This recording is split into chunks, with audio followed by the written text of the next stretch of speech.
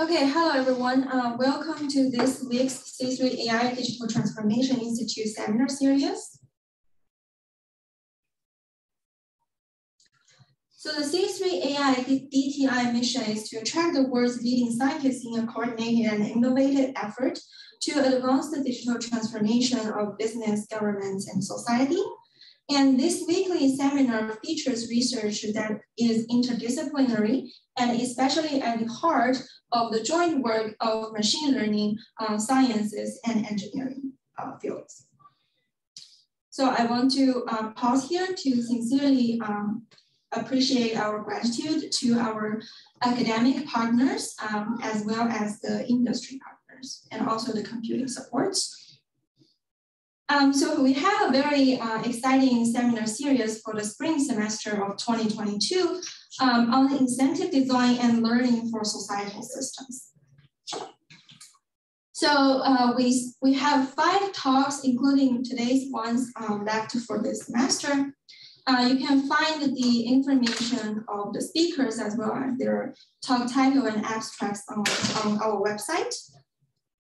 We have also had quite a few amazing speakers, and you can find their talk videos and slides on our website if you have missed them.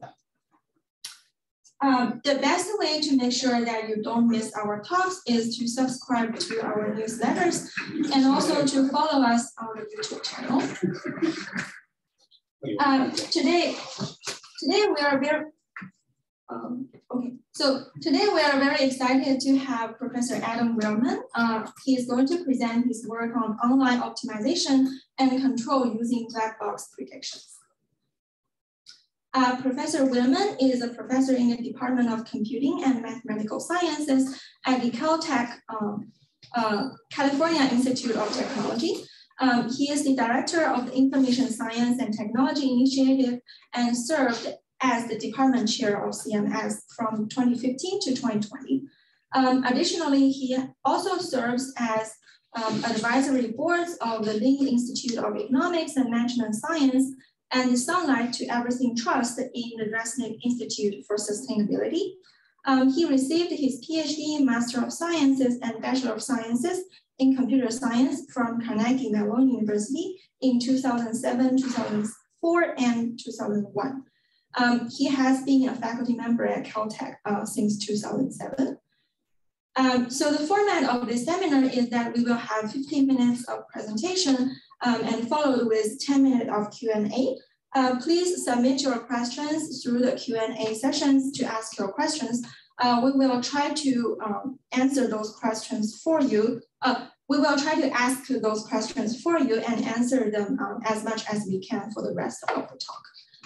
Okay, so with no further delay, Adam, the floor is yours. Wonderful. Thank you. Thanks for that introduction. It's a pleasure to be here. I'll get my slide shared here right now. While I know it's hard to be interactive in this sort of experience,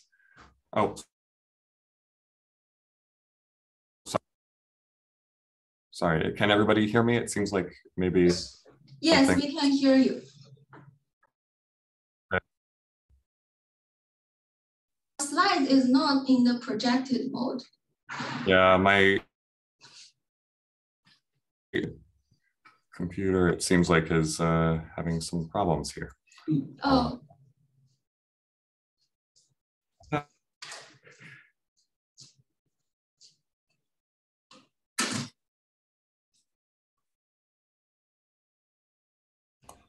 Okay, I'm back. Hopefully this time it will work. Let me try sharing again.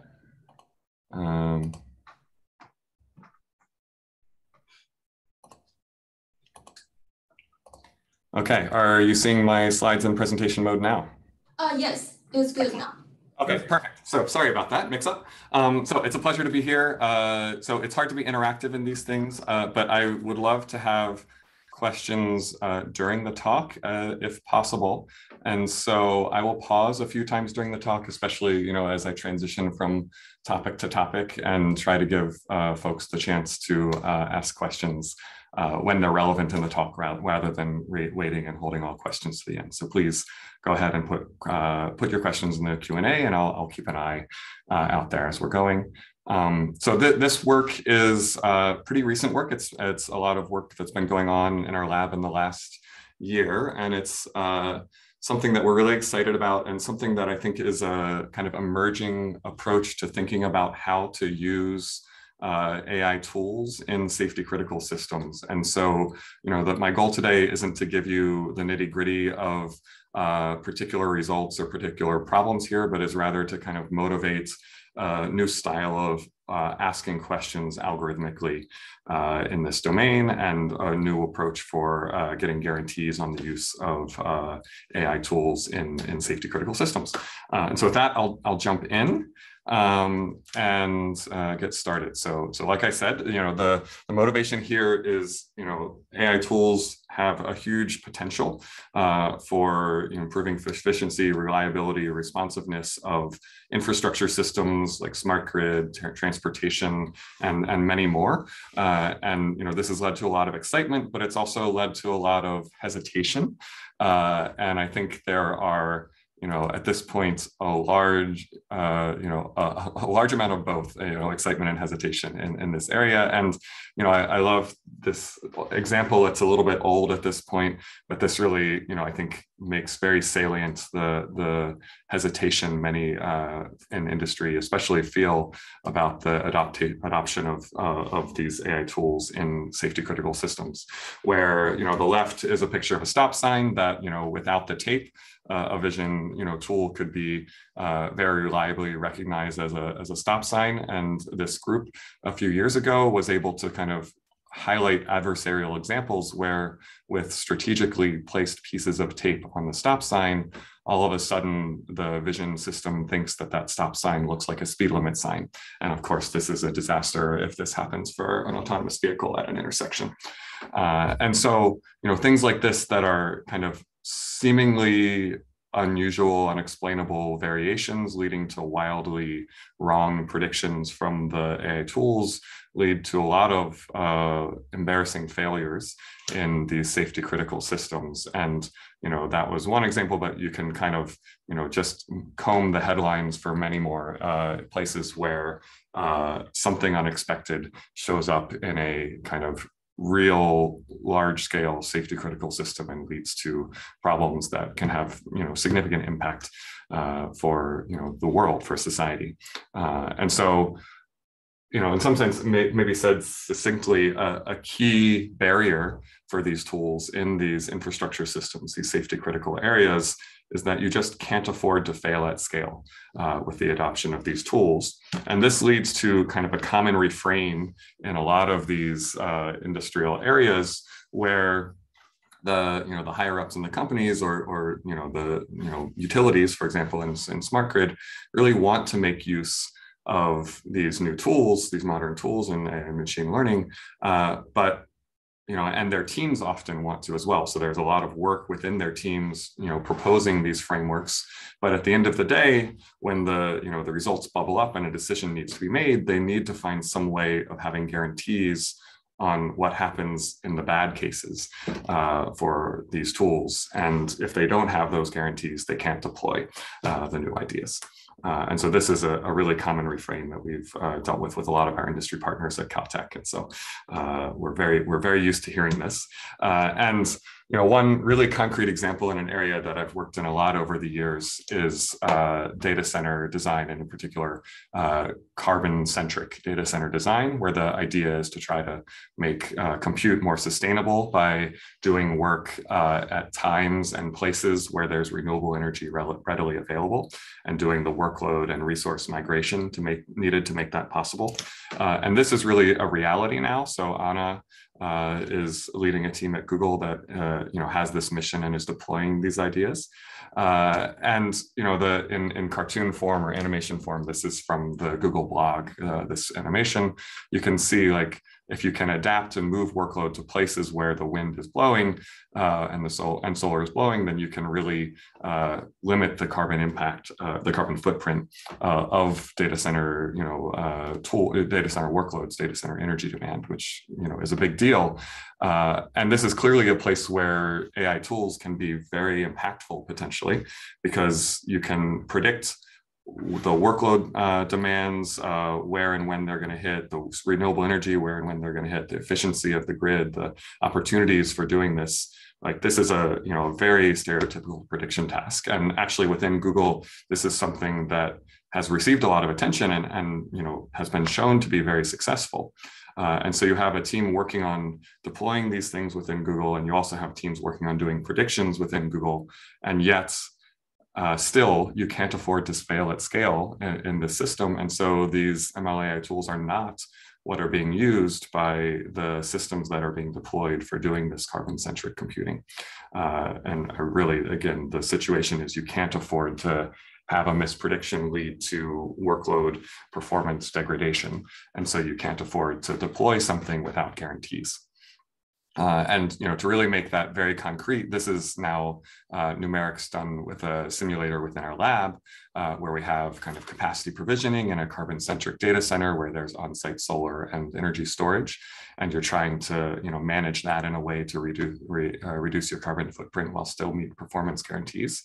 To explain the axes here, we have the cost of the data center on the Y, and we have distribution shift between training and testing of the algorithms on the x-axis. And so, the case where the AI tool is designed, the deployment matches the training is this distribution shift of 0. And you can see, a significant improvement in cost here. Maybe not the 40%, but something very significant in this particular realistic workload.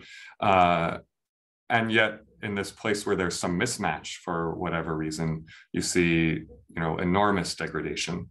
And this is the problem, right? So if you're going to deploy these tools and you're worried about this degradation, you can't do it for a safety critical system. And so it's not worth it to risk this degradation in order to achieve this gain. And so, the goal, what you'd love to see in this situation is something more like this, where you have that opportunity to get the win from the AI tools, but you have something in place that limits the risk in the case where there is big distribution shift or something else goes wrong in terms of these unexpected outcomes from the AI tools. And so you need the robustness to be able to handle that kind of unexpected behavior while still getting the efficiency from the win when things work well. And so that question, that goal, is really the driving point behind the research that I'm talking about today, and not just in our group broadly, in this field. It's really, can guarantees required by safety critical applications be enforced by these modern AI ML tools? And so, in a caricature form, the typical Pareto optimal curve, right now we're in a situation where, for performance, the black box AI ML tools can be better, but there's a robustness hit that you take if you adopt those, whereas the traditional control online algorithms type tools, give up a little bit in terms of performance, but are designed for robustness and safety inherently in terms of the way we've traditionally designed those tools. And so, the goal, of course, going forward is to find some way, some tools with which we can get the benefits of the black box AI performance gains, but still keep as much as possible of the safety and robustness. And of course, you'd love to be way out here where you're getting the best of both worlds. And the question is kind of, where is that, what is achievable? That's the research question for this sort of area. And oftentimes this in the learning lingo is thought of as like model-free approaches versus model-based approaches, and model-based approaches are needed to get these safety and robustness guarantees, but model-free approaches can have a big win in terms of performance. And there's a field that's emerged at this point that's, the interface of learning and control that really goes after, wide variety of ways of combining these kind of model-free and model-based approaches. So if you're interested in this topic, I'd say the main conference that has emerged at this point is L4DC, Learning for Dynamics and Control, which is a really, great place to go and look at what's coming out of this community each year. And then over the last 2-3 years, there's just been an enormous number of workshops at various math institutes like IPAM and AIM, and also there's been a growth of online seminar series really focused on this direct topic, including this one, Control Meets Learning, that we organized at Caltech during the peak of the pandemic. And out of this community, there's just been a wide variety of techniques that have slowly been emerging, often in the context of specific applications where you can take advantage of specific structure in those applications. And they tend to take the form of looking at some modern tool like RL or deep RL or something, or policy learning, things like this, and taking some technique in the control or online algorithms literature and merging the two. So like Lyapunov-based policy learning, where you take advantage of learning or Lyapunov structure underlying the space to guide the model-free tools, so that you get a stability guarantee as well as the performance from the model-free approaches. And so there's a wide variety of those sort of learning plus control techniques. And then more broadly, in the learning community, there are things like adversarial testing and system verification that have come up as ways to not necessarily merge with learning tools, but to add guarantees on top of these sorts of more model-free based techniques that tend to emerge in the black box AI tool set. So there's a lot coming out, and a lot of these techniques tend to sort of grab from one field or the other and combine them, or in a application specific way. But in the last year or so, there's been a few different techniques that are much more general emerging, like in the adversarial testing world and in the Lyapunov-based learning world. And the talk today that I'm giving is about one of those new approaches that we've been working a lot at Caltech, and that we think is a really powerful and very general approach for trying to get the best of both worlds from these tool sets. And I refer to this as sort of a K-experts approach for getting the best of both worlds. And what I mean by that, coming back to my cartoon here, is that I want to find a way of getting the best of both worlds without getting into the nitty-gritty of how the AI tools are working, how the algorithms are working, because once you get into there, you immediately become very problem or domain specific.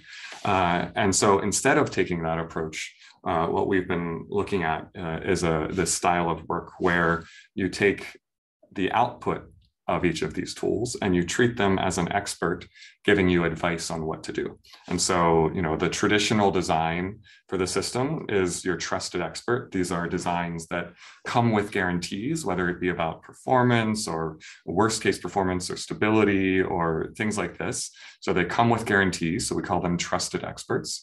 And then you have untrusted experts, which are the black box tools, the AI ML things that don't have guarantees on how they're going to do, but often perform very well.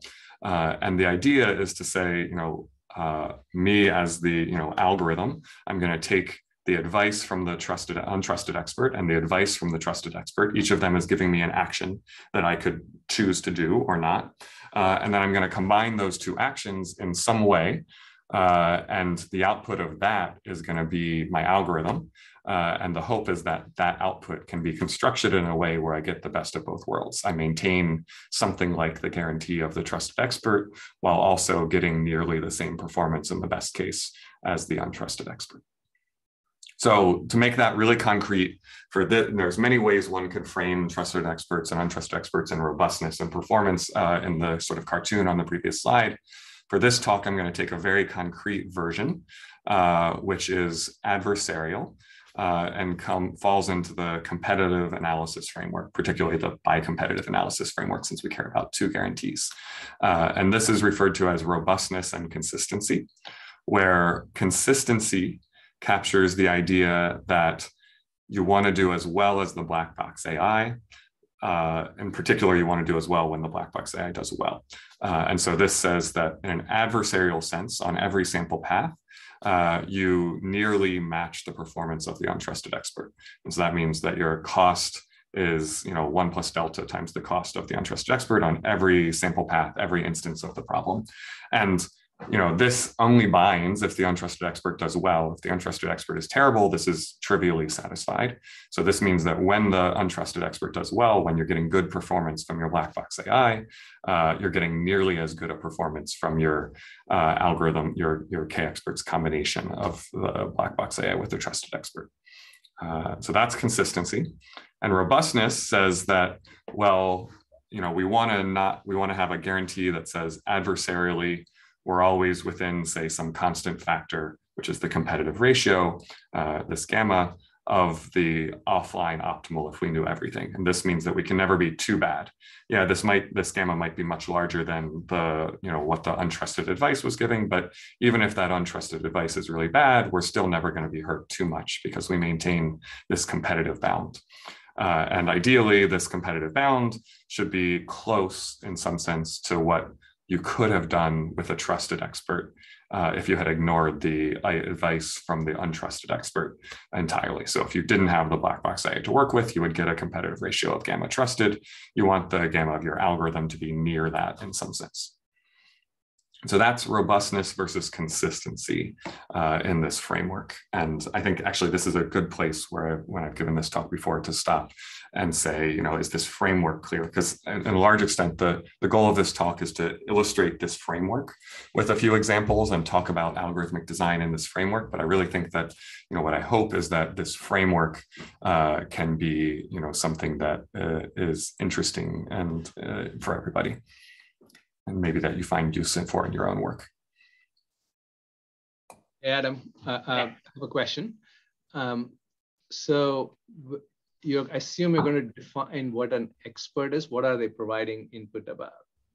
Yeah, so this is I'll define it in a problem-specific way, but think of this as the action that you're going to take as the algorithm. So each of them is suggesting an action for you to take right now. Oh, okay. That's the way to concrete it. So they're each suggesting an action. If you picked the untrusted expert, that would be like running the AI. If you took the trusted expert, that's what you were doing before. You want to combine them in some way so that you get the guarantees of both. Okay.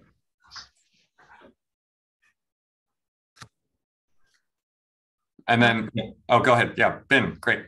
Yeah, hi. So who decides who are the trusted experts? So you assume there's a prior information that some experts are trusted, or how about I have, a certain probability to trust this expert, not just a hard yes or no? Yeah, that's great. That's a great question. So in this talk, I'm assuming that you have a guarantee on trusted, which is sort of this form. Like you have an algorithm that in the worst case is, guarantees you a competitive ratio or a regret bound or whatever it is. And this is, known to you when you're designing your algorithm, that algorithm exists and that algorithm has a guarantee. You don't care how the algorithms work. We're going to treat the algorithms as a black box, but you know that it has a particular guarantee on it. And so the way that I think about this, the way we've deployed it in practice is basically, you have a system that's working for you now that you trust and that has some guarantee for you. You want to, that's your trusted expert. And so which is the trusted expert and how much trust to place in it. But it's a really interesting question going forward to say, probabilistic trust, for example. But actually, that's a good bridge to my animation here where, I think a key contrast to say the bandits literature, which, that your question really connects with, is that,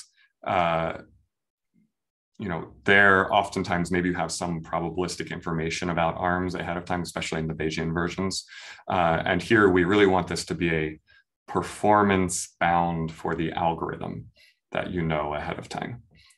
So that's what we mean by trust. It's not like a particular myopic cost trust. It's if you use this algorithm, your performance is going to be safe or stable or bounded in, concretely by a competitive ratio of gamma trusted. And I see another one in the Q&A. So the question from Katie is, how do you quantify when trusted expert do or don't do well? And so this is like a proof, like you have a proof ahead of time, a guarantee on that algorithm to say that it's trusted. That's the framework. And we want to somehow take that guarantee on a trusted algorithm and port it over to get a guarantee for our black box AI or for our variation of the black box AI. Okay, and so to make it even, to drive a point home of like why you need this sort of thing, a good example is MPC, model predictive control, from the control literature. And so this is an algorithm that kind of treats the predictions as certain, so certainty equivalent control. And the idea is, then you take your predictions, compute your action, optimally based on the predictions, implement that action going forward. And MPC works great in terms of consistency, because if the predictions are accurate, it's going to be optimal or near it. But it's terrible in terms of robustness. And you can see that with this is a like drone trajectory planning problem. And so you can see here, for example, if predictions are perfect, you can follow the trajectory very well. But if predictions are very noisy or adversarial, then trajectory planning just doesn't go very well in like classical MPC type implementations. So this makes, I think, very salient why you need both in this sort of world. Okay, and so going on now, this framework has really emerged since 2018 with some work by Vasilis and his collaborator here. And the first paper was in the context of online caching in the online algorithms world. And since then, it's been really applied in a wide variety of settings in the online algorithms and online learning world. Ski rental has gotten a lot of attention because it's simple, and the ones here are the ones that in our group we've been working in detail on that I'll tell you some about today. But it's really emerged as, I think, a powerful way of trying to get guarantees on top of learning tools, basically. And so my goal today is really to give you not a full detailed picture of how proofs work in this space, but to give you a sense of how algorithms are designed in here and a sense of what the type of guarantees you can wrap on top of, say, DeepRL using this sort of technique. And we'll do that with mainly the first two examples, convex body chasing and online optimization. And I'll mention just briefly control, an application there. But really my goal here is to give you a sense for algorithm design and what complexity there is in the algorithmic design for this style of K-experts combination algorithms.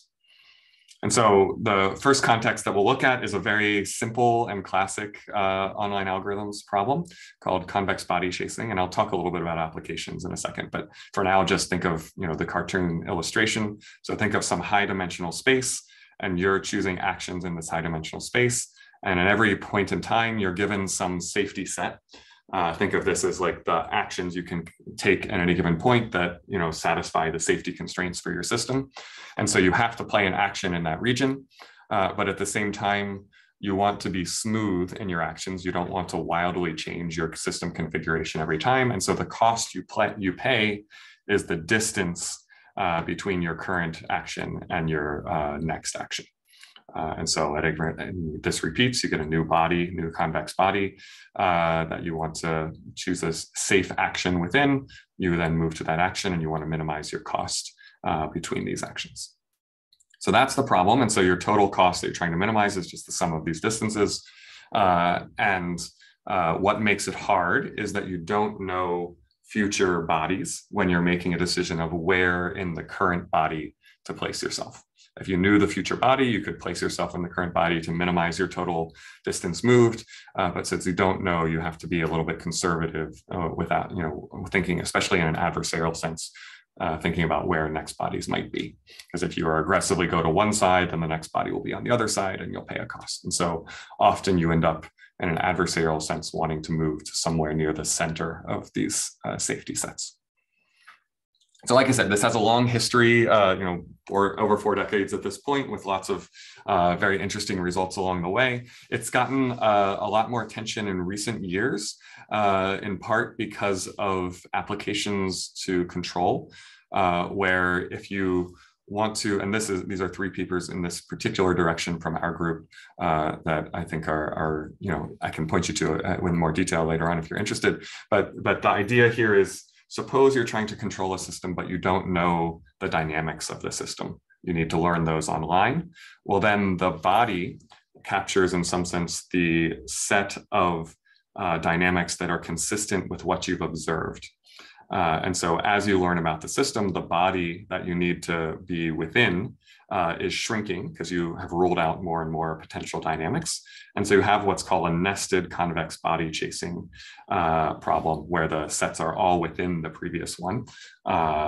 And this nested convex body chasing problem captures your adjustment of estimation of what dynamics could be possible for the system. And so if you want to do robust control or safe control, you need to be robust to this new nested convex body problem as you do it. And so there's some nice techniques that combine algorithms for convex body chasing with robust control to get, provable guarantees in context where you are learning the dynamics on a single trajectory, but still needing to have safe control.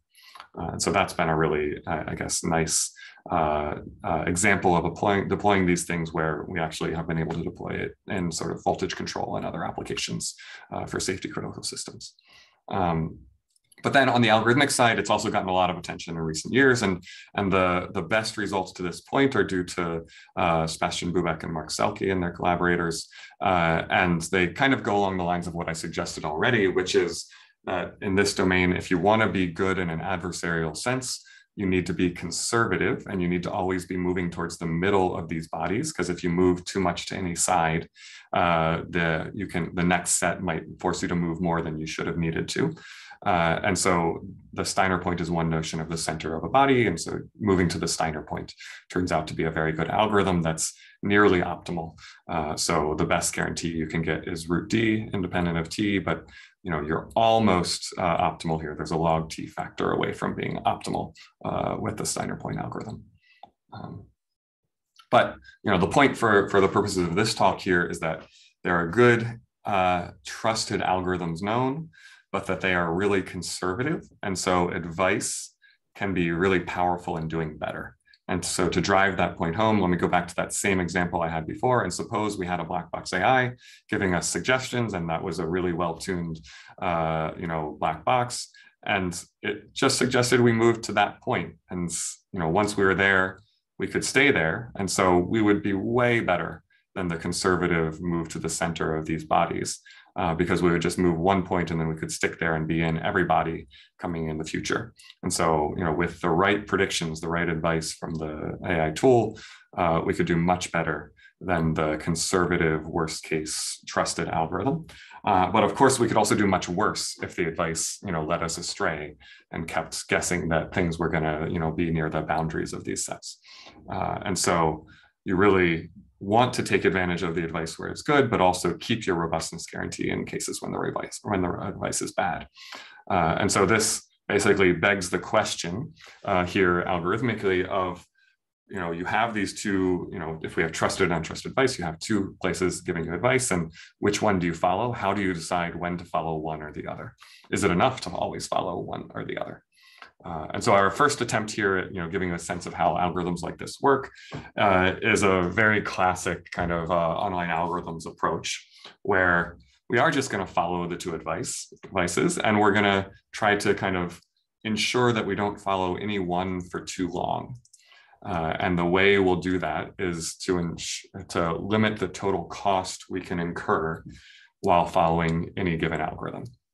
And so, walking through this a little bit to give you an idea of why this simple algorithm works very well. So in the first step, we know we have to start off by following the untrusted advice, because if the untrusted advice is good and we don't follow it right away, then the adversary can really make us pay for following the trusted advice. And so we have to follow the untrusted advice first, but we don't want to follow it for too long in case it's bad. And so we're going to follow it for a certain amount of cost incurred R. And then we're going to switch to the trusted advice and follow that for cost R.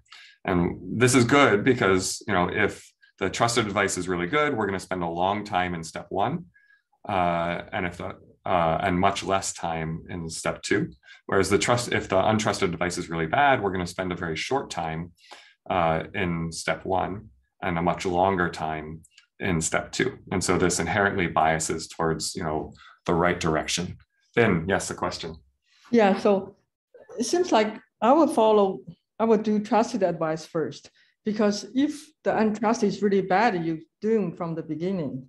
So it's kind of counterintuitive to me why you want to follow the untrusted advice first.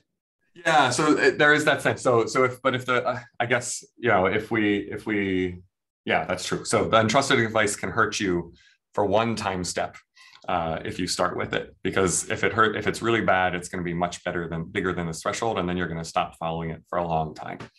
And so then you're going to follow the trusted advice the rest of the time.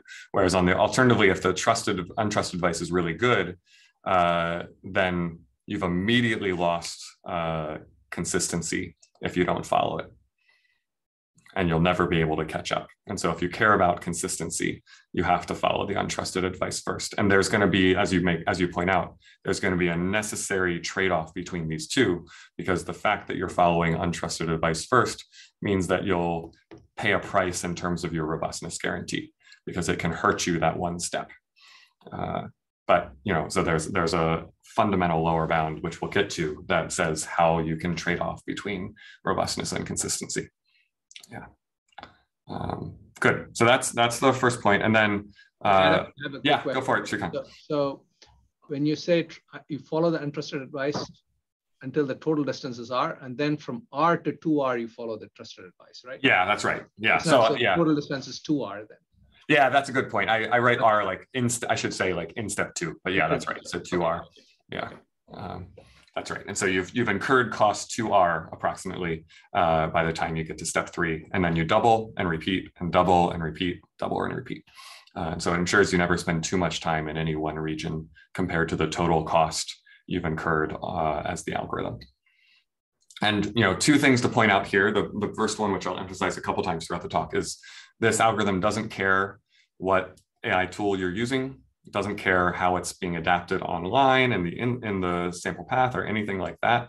And it doesn't care how your trusted advice works at all. And then to optimize this, you need to be smart in how you set these R's. So they shouldn't actually be the same thing. How you set R should depend on the guarantee of the trusted algorithm, and it should depend on how much you want to bias towards consistency versus robustness in terms of these trade-offs. So like Ben said, like if you don't care as much about consistency, then you set the time you're spending or the cost you're incurring relatively in step 1 to be much smaller, and the cost you're incurring in step 2 to be much larger, for example. And so you can bias towards consistency or robustness with that ratio.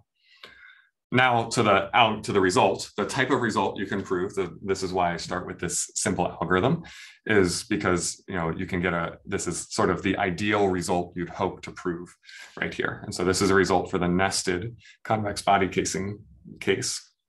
And here, this algorithm gets a 1 plus delta consistency bound. So that means that it's never much worse than the black box AI could have been. And you get a D over delta robustness guarantee. And remember, D is sort of the best you can hope for the body chasing guarantee anyway. And so you're matching up to a constant factor, the robustness guarantee, and you're matching up to a small delta what the performance of the black box AI could have been. And I should say this is work with 2 of my students, Nico and Tinashe. And the way to interpret this is really, you're getting now to use your black box AI algorithm, whatever it is, and you're getting a guarantee that's nearly as good as you could have had with any algorithm, any online algorithm, and on top of it for free, basically, because you've wrapped it in this simple switching wrapper. Okay, so questions about this, because this is our first kind of result here that give you a sense of what's to come. We'll, of course, improve from here. Sorry, I missed. What is D here? Oh, sorry. Thank you. I meant to say that. D is the dimension of the problem. Thanks. Yeah. Yeah, I should have said, I meant to say that in the body chasing. So yeah, the dimension of the problem. So this is sort of roughly speaking, it's like the doubling trick. So yeah. So this is the doubling trick in this context. That's right. Okay. Ben. Yeah, I can wait until later. You should decide. Like there's symmetry in this, your formulation consistency and robustness, but then you're really saying that I have to do the untrusted advice first, which seems not, there's a symmetry. So why can't I just start from the trusted advice, just do as well? I don't Yeah, see, so yeah. We should go more in detail into the technical to make it exactly clear why, but at the highest level, it's because we want to prioritize this 1 plus delta consistency. We really want to be able to do basically as well as the black box AI tool. And if you start the other way around, you can't get that. Like I can show you it in math, but you know, in a sentence, that's the reasoning. Okay, so going on then. So this is the warm up. So this is for the nested case. So when we go to the more general case, now things get more interesting, and it turns out there are some fundamental limits we can start to identify. And so here for the general case, no switching algorithm can have any sort of robustness guarantee, any competitive ratio that's not infinite, while being less than 3 consistent. And so, given that the goal of this is to basically put a wrapper on our black box AI so that we can get a guarantee and not give up performance, it says we have to give up a factor of 3 performance if we want to wrap a robustness guarantee on these algorithms, if we limit ourselves to switching algorithms. And so this pushes us to think of more general algorithms and other ways of doing this combination. And here's now a still simple, but slightly more complicated way of doing it, which is basically to take advantage of convexity of the sets, the bodies. And so just hedge between them. So choose some convex combination of the trusted advice, the blue point, and the untrusted advice, the green point. And basically do this adaptively so that you kind of go towards the untrusted advice and then move either more or less towards the trusted advice, depending on how well the 2 algorithms have been doing on this instance.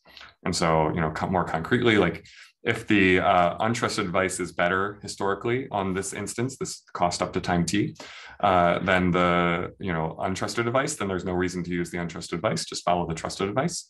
Otherwise, follow the untrusted advice, but step a little bit towards the trusted advice, where how much you step towards the trusted advice depends on the relative costs of the algorithms up till this point. And this is a fairly complicated dependency, so I didn't write it out. But you can imagine that you want to be closer to the untrusted advice if the untrusted advice is doing better, and closer to the trusted advice if they're similar in cost. And so this is the approach. And still, while this is more complex, it still doesn't care how the trusted or untrusted advice is being constructed. We're not going into any of those details, which I think is the power of this K-expert's view on getting these guarantees. And the result you can prove in this case then looks like this. So for the general body casing, this interpolation algorithm gets a root 2 plus delta, so not quite as good as 1 plus delta, and an O of the dimension over the delta squared robustness, where again, we're not quite as good as in the nested case. We have a delta squared here instead of a delta, but this is still a constant factor times what's the best possible guarantee you can have for robustness in this setting. And so, just emphasizing that, like adding robustness does in this case seem to mean sacrificing some performance of the black box AI. We don't know if this root 2 is fundamental or not. I do think that there's something larger than 1 that will be a fundamental limit, but it would be interesting to try to characterize exactly where that limit is. And similarly, we don't know if this delta squared is a fundamental limit on the robustness side or not. And so there's some nice, interesting open questions here still to look at. But my goal here is not to delve entirely on this particular model framework. It's to sort of highlight this approach. And one thing that this so far we've seen is you can't get away with just using simple switching algorithms and doubling tricks. You have to do something a little bit more. Maybe there's even more complex algorithms that can do better than the one that we just presented. The area is really new, so I think lots of these questions are still wide open. But one structural thing that was needed there, to do this adaptation, you needed to be keeping track of the costs historically of the various algorithms. And so this memory was really key to knowing whether to follow the advice or hedge. And so again, a sort of structural algorithmic question is memory needed to benefit from this sort of untrusted advice on top of the trusted algorithms that exist? And so to look at that, we'll go to the online optimization framework. And so here in online optimization, this is online optimization of switching costs. It's very similar to the nested body chasing problem, except now instead of a body, you're given a cost function in each round, and you pay your cost on the cost function, and then like before, the distance that you move, the switching cost. And so then on the round 2, you get a new cost function, you pay your cost on that cost function, you pay the distance you move, and so on. And so now instead of just having the movement cost, you have what's called this hitting cost additionally that you incur each round. And like before, the challenge, the thing that makes this hard to do well in an online sense is that you don't know what's coming. And since you don't know what's coming, you don't know whether it's worth it to move to the minimizer or whether it would be better to just pay a little bit in hitting cost now to avoid that movement cost. And because the next cost function might be where you're standing now. And so that's the problem. And this, again, has a huge literature over many decades. And this is something that in our group, we've been working on a lot in the last decade. And we've now been pushing applications of this to sustainable data centers, to video streaming protocols, for example, with Amazon, for EV charging, and for camera tracking in sort of NBA games where you have the camera moving and you don't want it to move too much at any given point in time, but you want the ball to be in the center of the screen. So there's lots of exciting applications of this particular online framework. And motivated by all the applications, there's been a lot of work in terms of algorithmic progress. And like in body chasing, I'll just summarize the state of the art. And so at this point, the state of the art is for cost functions that are alpha polyhedral. So where the slope around the minimizer is bounded by alpha, lower bounded by alpha. In the convex case, you can get an O of root 1 over alpha competitive ratio. And this is tight. This is best possible for any online algorithm. And in the non-convex case, you're stuck with very simple algorithms, greedy move to minimizer algorithms, and those can get sort of order 1 over alpha, or I guess 2 over alpha, but order 1 over alpha competitive ratio. So slightly worse, square root alpha worse than the convex case. So I'm summarizing many papers in this space with just sort of state of the art today, because my key point here is that all of these algorithms that come out of that literature are very conservative, like in the body chasing world. They all end up staying pretty close to the minimizer of each function each round. But of course, if we had predictions, we could do the same thing as we could in the body chasing world and be told it's not worth it to move, just move to this point and stay there forever and do much better in terms of our cost. But of course, the same sort of advice could be wrong and could be telling us it's worth it to make a big move now because you're going to be able to stick there and take advantage of it. And then that be the wrong decision and you end up paying a lot of costs because of those movements.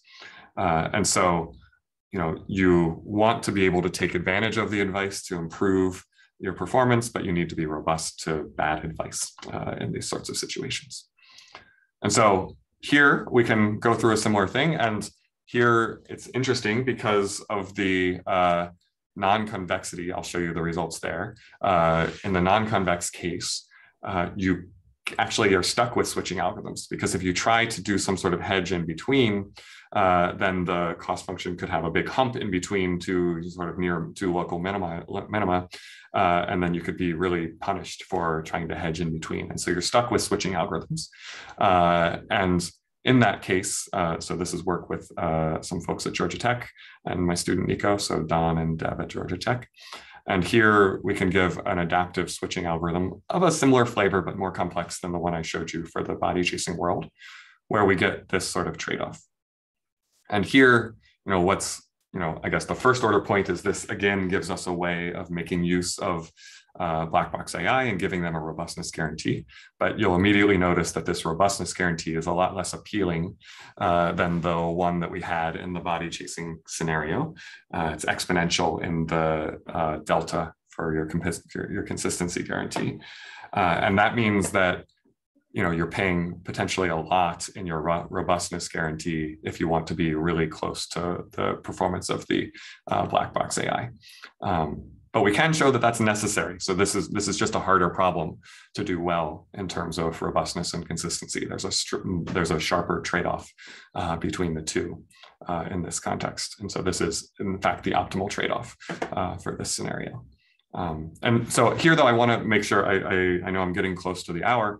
I want to give you a really concrete example here in the context of data centers to close the loop. And so coming back to my data center setup where I showed you the simulation results at the beginning, we're going to take our carbon-centric data center with on-site solar and storage. The ML tool here is a deep learning tool that we've trained to really do as best as possible in terms of predictions. And the experiment is to then impose a distribution shift between training and testing. And the non-ML based algorithm is the best online algorithm with the best guarantee that exists today in this setting. And what happens when you run our adaptive online switching algorithm is you get that goal that I showed you earlier. You actually have something where if there's no distribution shift, you're getting that 1 plus delta bound compared to what you would have gotten with just using the black box AI directly. So you're not suffering much in that case. You're getting consistency, but you're getting even better than the theory would have suggested robustness guarantees in the case that there's distribution shift. And so this huge risk that you take if you implement it without this wrapper on top goes away, and this simple switching based wrapper on top ends up avoiding that risk that is today necessary to take when you're deploying these things in safety critical systems. And so this was really exciting for us when we saw this, and it is a little bit of a cherry pick though, so I want to be completely forthcoming here. And so this was a particularly chosen delta. Of course, the delta is free. It's a parameter that you have to select for the algorithm, how much you want to bias towards consistency versus robustness. And so depending on how much you want to bias, you can still have, you can limit your risk more or less. And this is something that right now has to be selected for the application. Of course, it's not that hard to select, but it has to be selected. And this, coming back to the theorem, this says am I willing to take a 1.5 consistency guarantee so that my robustness guarantee is better? How do I select that trade-off parameter between consistency and robustness? And of course, the goal here would be to not have to have the designer set that, but to have that delta learned adaptively online during the running of the system. And in the online optimization case, we haven't yet been able to prove something about algorithms like that. But this is where I'll very quickly mention control. So in the LQR setting, where we have a linear quadratic control, linear dynamics, quadratic costs, then we can actually prove something. And so we can prove that you can adapt delta using a follow the regularized leader sort of approach. And this then is a way of tuning. I see your question in the chat, Tamer. This is exactly the way we're using to tune the delta online through the instance. And not only can we use the algorithm to tune, but we can prove then a guarantee that doesn't depend on a choice of delta anymore. It depends on the error of the untrusted predictor. And so the epsilon is a notion of error for the untrusted predictor, and the mu var is a notion of the variance of that prediction error. And so you can get a guarantee that depends just on the quality of the prediction because you're adapting the delta. And graphically what that ends up doing is it ends up selecting the lower envelope of all the delta. And so you get a best of all worlds from that follow the regularized leader approach in the case of LQR. And so a big open question is, can we do something like that in the online optimization case, in the convex body chasing case? And so that's something that we're really working on right now. And so to show you the LQR case in action, these were the trajectories I showed you before for MPC on this drone tracking problem. So this is dynamics to mimic a drone tracking problem where the drone is not aware of the trajectory and learns the trajectory online. Say it's tracking some movement of some other thing, observing it. And here is the algorithm now. So this is really, really noisy predictions. You can see how much they destroy MPC's performance. And then you can see the performance of the, just the wrapper on top of the predictions. Now, all of a sudden, you still have some bounces away from the trajectory, but you're basically able to follow the trajectory nearly perfectly, despite getting terrible advice from the black box AI. And so you're really getting a strong robustness guarantee. And of course, if the predictions are right, you're following them precisely still. And so you're getting consistency and robustness in the tracking problems and more generally LQR type control problems. And we have some very new work that actually shows you can extend this out of the linear setting and still in some nonlinear dynamics have similar results.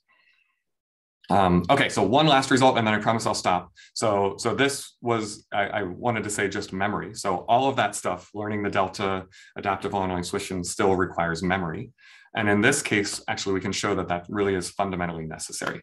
So if you don't use memory in these sorts of algorithms, you can't do any better than you could have if you ignored the untrusted prediction entirely. And so mathematically, what that means is if you want any constant robustness guarantee, any non-infinite robustness guarantee, then if you don't use memory, the best consistency guarantee you can have is this 1 over root alpha, which matches what you could do without, just with a standard online algorithm, not using any predictions at all. And so if you don't use memory, you can't do better than just ignoring the predictions entirely, no matter what algorithm you're using. And so I think really it highlights that you need basically you need the complexity that comes from memory. Now, we don't know how much memory you need. You might not need as much as the algorithms that we're proposing at this point are using. Maybe there's other algorithms that can be more efficient with this information you need to maintain. And I think that's a really interesting open problem. But I'll go over that. And I guess the last result I was going to say is, there are some situations, some simpler situations where you can get away without memory. So for example, this fundamental limit depends on being in 2 dimensions or higher. In the 1-dimensional case, you actually can, have a memoryless algorithm that gets an ideal guarantee. And that's actually a very relevant case for some of the applications I mentioned. And so this is a very nice result. So in some situations you can be simpler, but in the general case, you really need to go beyond switching, and you really need to use memory in these algorithms. Okay, so I'll wrap up at this point. And my goal wasn't to particularly tell you all the details about these particular applications, but rather to use them as examples of what I think is a powerful framework for adding guarantees to black box AI tools. And so, I hope that this idea of consistency and robustness and combining trusted and untrusted experts in these wrapper algorithms to achieve consistency and robustness is something that intrigues you. That's the goal of the talk. The talk results focus mainly on how complex those wrappers need to be. They need to use memory, they need to use switching. What else can we do? It's a really new area, so I'm sure there's lots of algorithmic ideas that we haven't come up with yet in the community. So I hope others will jump in and bring new ideas to the field. This idea of adapting to the quality of untrusted experts, I think, is really important. Another one, with coming back to some of the questions in the beginning, that's really important is to say, what if the untrusted expert doesn't just give you an action that you should do, but gives you some certainty or quantification of the quality of that prediction? Can you use that to improve the performance of these wrappers and get better bounds on better trade-offs between robustness and consistency? And then the big one is really, I've talked about this in the talk, as if there's one expert that's trusted and one expert that's untrusted, but you could clearly have many different untrusted experts, and you could have trusted experts that certify different things. So you could have a trusted expert certifying robustness in the way we talked about today. You could have a different one that certifies stability. You could have a different one that certifies safety in some sense. And you want to be able to combine multiple trusted experts with multiple untrusted experts to get the guarantees and best of all worlds with this sort of wrapper. And that's the big picture vision here. And then tying one more thing here in terms of the model-free, model-based. All of the trusted expert designs assume that you have some model, but if you have to learn that model online, then there's somehow an idea that you're learning the trusted expert as you're combining it with the untrusted expert. And that makes this even more complicated to think about. And we have some ideas on how to do that I'd be happy to talk with people about if you're curious. But I'll end there and just say, I hope that this framework sounds appealing to you and that you're interested in reading about it. I think there's a lot of exciting applications and also exciting kind of algorithmic questions that are in the open in this field right now. And if you want to learn more, here's our papers in the space that can be a starting point. So thank you.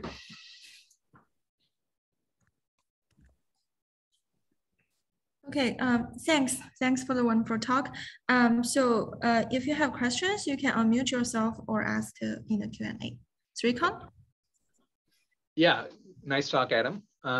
So I have a question about the last part of your talk, about the LQ part. I guess, so what happens, I guess you chose a problem where full state information is available. What happens if, y equal to cx plus du kind of thing? Or I guess there is a whole line of work in the control literature recently, starting with the work of Nejmieh on system identification. So you assume, if I understood it correctly, you assume the A and B matrices are known. And also you have perfect state information. So that's right. So it's the intro result. All of those questions are really interesting. The secondary results that we're going after are not those yet. We're going after the results on nonlinear dynamics right now, because the applications we care about, that's like the biggest thing. In a different line of work that I'd love to talk to you about, actually, maybe next talk that I give at UIC.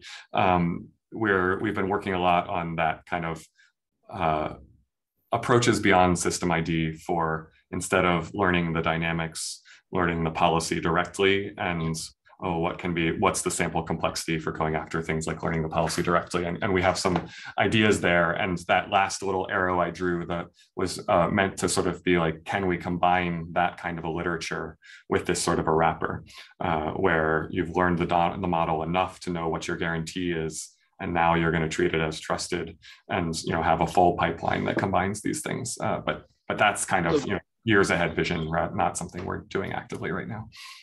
But if I understand you correctly, so traditional RL typically doesn't do system ID. They directly learn so you're trying to compare what happens if you directly learn the policy versus doing system ID followed by the policy and trying to say something about the sample complexity of both. Yeah. So for example, in the to give you a concrete structural result, like the application of convex body chasing to this problem, we don't learn the dynamics. You use the convex body to represent all dynamics that are consistent with what you've seen. You don't care about that set converging to a singleton. You care about using a policy that's robust to whatever the diameter of that set is currently. And so you have that feedback between the robustness of the policy you're applying and what you know about the system dynamics, and each is, what you know about the system dynamics is improving. And this gives you much better sample complexity because, if the system is self-stabilizing, you don't need to learn anything. You're just fine from the get-go and the model never makes mistakes. And you only have that update when there's a mistake made, when you violate your safety constraint or when you violate your performance guarantee that you're requiring for robustness. And that triggers then the update for the convex body chasing, which then reduces your consistency set. And with that style of combination, you can actually prove like finite error mistakes, even on single trajectory situations where you don't know the dynamics and it's a nonlinear system. Thanks. Yeah, Ben. Yeah, so I want to go back just to clarify what you said. So my understanding that is asymmetry starting from the untrusted is because the proof. So I would believe that if you use a different technique, you might actually see the symmetry. Yeah, I won't rule that out. I think every question that I answer in this field right now is like, this is what we understand today. This is 2 years into a type of question, and I think to sort of build on it, there's definitely connections in some applications to some of the like bandit K-experts literature where you can apply those techniques to get results. So I've seen that in, for example, the metrical task system work by Antoniadis last year at NeurIPS. But those have been few and far between so far. For the most part, there's been something to be gained by taking advantage of the particular guarantee that you're going after in terms of trading off consistency and robustness, and the particular guarantee you assume you have for the policy in terms of these competitive guarantees for the algorithm that you're starting with as trusted advice. And so I think there's a, yeah, so it's, you know, take everything I say with a grain of salt, but you know, I think there's some differences there that are quite interesting to explore. But just a guarantee, I feel like probably worth pointing out that theoretical guarantee is not practical guarantee. That's true. Right. Yeah. So I think we hear a lot about guarantee and there are conditions. And then you're talking about data centers, so that's real. So I would say there might be situations that, you know, the untrusted is better just because the theoretical guarantee doesn't say anything exactly about practice. That's a great point. And you know, the guarantees, you know, that we've been going after in our theory work are completely adversarial. And so it tends to be that they're too conservative in what they enforce. And you saw that in my like results picture for the data center case, where, you know, the robustness bounds, or the robustness performance that we saw in practice was way better than the exponential bounds that the theorem provided. And so it tends to be that you do even better than the theory suggests with your guarantees. Thank you. Very nice talk. Enjoyed it. Yeah. Thanks. Yeah, thank you, Adam. I also have two questions. One is the clarification one. So for the first switching algorithm, I was wondering if these are chosen adaptively or it is decided before the algorithm starts. In the most sophisticated algorithms, it's adaptive. Okay. So it adapts to the performance and the incurred cost on that sample path. And that's crucial to getting the tight bounds in all the applications. Yeah, the second question is, in the applications you mentioned, did you find there are specific scenarios or application areas where where eventually you assign all the weight to the trusted or the untrusted expert eventually? That's a great question. Not so far, but you know, there tends to be a limit. You know, I could imagine maybe a situation where the untrusted gets most of the weight, but you don't want to give it all, because if you give it all, then you lose the guarantee entirely. And so you're never, you know, unless things are really in theory world running infinitely, you'll never be in a situation where these algorithms give all the weight to the untrusted, because, you know, you're going to give up too much. You know, in the infinite case, maybe you would get close to that because you'd have an infinite cost that you'd incurred already, and so you couldn't handle it. But in any practical scenario, you'll never be running that long, and so you won't really end up at an extreme point with the algorithms as we've developed them so far. There might be better ones that would be more quick to adapt in that way. Yeah, I see. So for example, like if you have a scenario that is very tractable, like very simple, that you can actually compute the optimal, for example, optimal control policy for that simple environment, is that the case that the trusted expert actually can beat the untrusted one? I guess that would be the scenario where the trusted one is the most competitive. Yeah. So I mean, the question, I guess, inherently in that is, what are you giving the optimal algorithm? So you know, I'd say, you know, the optimal algorithm is going to have some, you know, and if you think of just like LQR, it's going to be an optimal algorithm that doesn't use predictions of the noise for the system. If you were to give perfect predictions, it would do better, right? And so if the black box has, you know, figured out a way to have near perfect predictions, and it's using those, the like untrusted bound with the robustness bound won't be making use of the predictions, because the predictions could be way off. And so in the control, like to make it really concrete, like to get a robustness guarantee in the LQR setting, you can't use the predictions because they might be way off. And so the black box has those predictions. So you can have the optimal algorithm, but not using predictions, and compare it to the AI, which is using those predictions to determine. And so it's, you know, depending on the quality of the predictions, one will be better than the other. I see. Yeah, thank you. Thanks everyone for attending the talk. Yeah, thank you, Adam. Thank you. It was a pleasure. Thank you, everybody.